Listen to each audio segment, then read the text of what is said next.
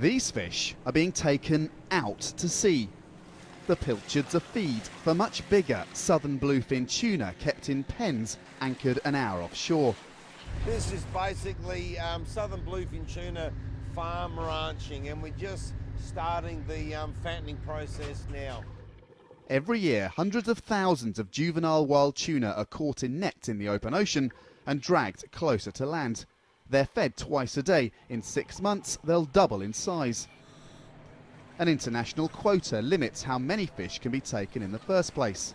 Those in the tuna industry say after decades of overfishing, that means this is sustainable fishing. To the dismay of environmental groups who say southern bluefin tuna numbers are still critical, the quota for tuna ranching has just been increased. It's an amazing sight down there. The majority of the tuna in this pen will be sold into Japan. There, an average fish fetches about $600. That makes the tuna in this pen alone worth well over $1 million. Quotas are important, but as the number of people eating fish around the world increases, probably not enough to save the species.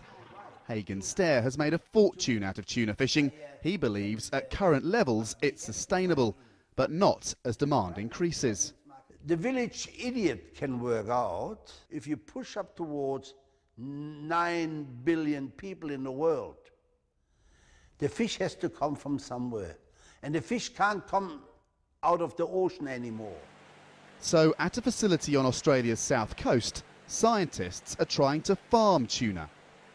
The ultimate ambition is to be able to farm southern bluefin tuna from juveniles that were produced in our own hatcheries rather than wild caught. Tests so far have failed, but there is confidence it's possible. Kingfish produced here are among the species that have been farmed commercially for years. It wouldn't be much of a life for a southern bluefin tuna, but if the fish can be farmed, it could save the species and meet ever-increasing demand. Andrew Thomas, Al Jazeera, Port Lincoln.